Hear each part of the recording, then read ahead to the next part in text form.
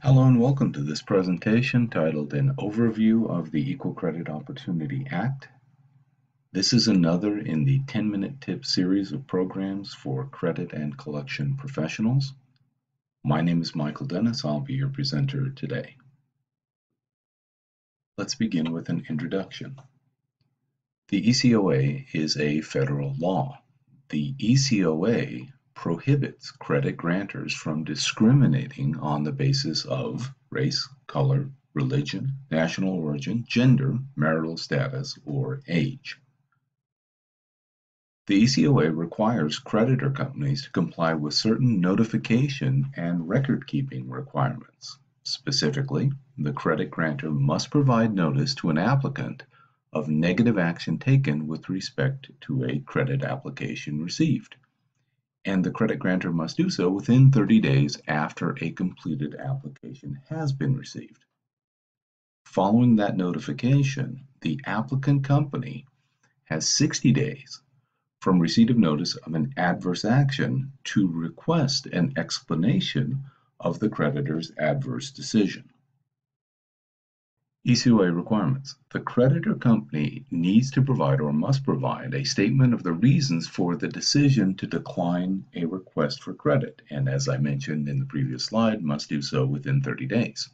The creditor must retain records about applicants that have been denied credit.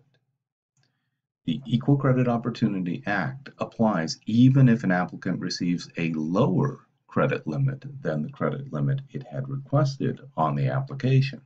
And the ECOA applies if the credit grantor offered shorter payment terms or different payment terms than were requested by the applicant company.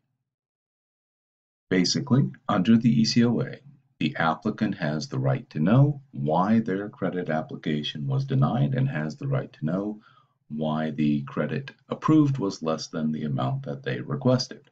Please note, the purpose of the Equal Credit Opportunity Act, this federal law, is to prevent discrimination in the granting of credit. In other words, the goal is to make credit equally available to all creditworthy applicant companies.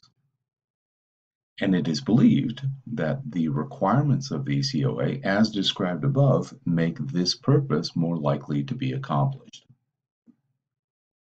So the intent or goals of the ECOA include informing applicants of the rights that they have with respect to adverse decisions made by creditors. Another goal or intent is to compel compliance by creditors through enforcement action. Number 3 is to punish creditors that violate the ECOA protections and provisions. It also creates, this law, a mechanism for compensating injured credit applicants. Contrary to popular misconception, the Equal Credit Opportunity Act does not create a legal right on the part of any applicant company to be granted credit. That's not what it's about. It's not a provision that says you must grant credit to any company for any reason. What it says instead, or what it addresses instead, is a mechanism that creates a legal right to fair and equal access to credit. How does the ECOA apply to you? How does it apply to your company? Well, under the Equal Credit Opportunity Act, a creditor is any person or party that regularly extends, renews, or continues to extend credit to companies. In this scenario, the person described in the first sentence can be a person, corporation, a partnership, a trust, an estate, a cooperative, an association, or a government entity. And in all likelihood, you're one of those if you're granting credit to customers. An applicant is any person, the applicant company. The applicant entity is a person, a corporation, a partnership, a trust, an estate, a cooperative, an association, or a government agency that applies to a creditor for the extension of credit. So this concept, this defines who your customers are. The previous section described who is covered by the ECOA, and therefore the argument is pretty clear that creditor companies are covered by the ECOA. Prohibitions. You as a creditor may not do the following. You may not discriminate on the basis of sex, marital status, race, national origin, religion, or age. Nor is a company permitted to discourage applicants for credit on the basis of race, age, sex, marital status, etc. In addition, the ECOA says you cannot, or you are prohibited, I should say, from imposing different terms and conditions based solely on things like sex, marital status, national origin, or race. In addition, you as a creditor are prohibited from asking an applicant whether the company is woman-owned, minority-owned, or is in fact a small business entity. In addition, there are rules you should be aware of, and these can take the form of prohibitions. So you may not act, I should say, in violation of state laws that are more restrictive than the ECOA, because it's certainly possible for one of the 50 states to have a state law that is even more restrictive as it relates to the creditor-debtor or creditor-applicant relationships than the ECOA. So what happens is this: if the state statute is less restrictive, the creditor must obey the federal law, the ECOA. If the federal ECOA is less restrictive, then the creditor must obey the applicable state law when dealing with a customer in that state.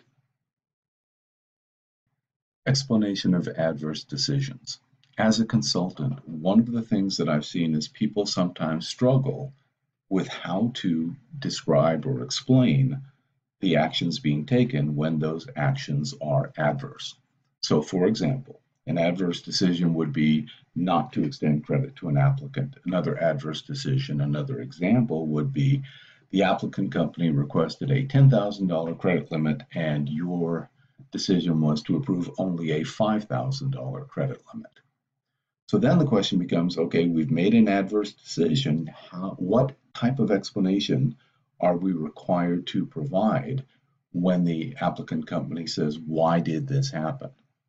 And so here are a few examples of what would be adequate explanations by a creditor of an adverse decision with respect to an applicant. So the first one says, your company, meaning the applicant company, does not meet our current credit granting criteria. Number two, we are unable to gather enough information about your company to justify open account terms. Number three, your company has insufficient credit history or insufficient business experience to justify the credit limit you've requested. Number four, we found adverse information about your company during our credit review process. Number five, your financial condition does not justify the credit limit and/or the payment terms that you've requested. Now, some of you might be thinking, this isn't a very detailed explanation. I'm not positive that this applicant company that was denied open account terms is going to be happy if the only explanation they get is this: your company does not meet our credit granting criteria. My response to that may seem a little bit flippant, but here it is. That's too bad. It's not our obligation to provide a detailed, lengthy, multi-page explanation of the process and the decision-making criteria that we used when we determined that the applicant did not qualify for open account terms.